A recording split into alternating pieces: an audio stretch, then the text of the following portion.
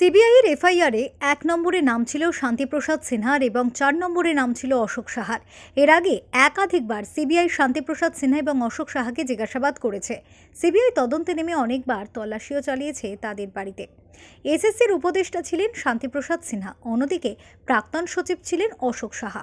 CBI সূত্রে খবর, CBI জিজ্ঞাসাবাদের সময় নিয়োগ সংক্রান্ত দুর্নীতি নিয়ে বিভিন্ন রকম ভুল তথ্য দিয়েছেন এই দুজন।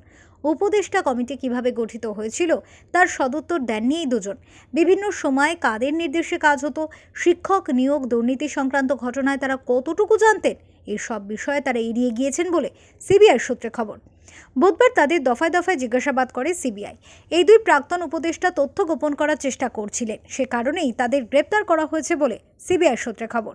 শিক্ষক নিয়োগ দুর্নীতি মামলায় সিবিআইয়ের প্রথম গ্রেপ্তার দুই প্রাক্তন উপদেষ্টাকে। ব্যুরো রিপোর্ট, ওঙ্কার অনলি ট্রুথ।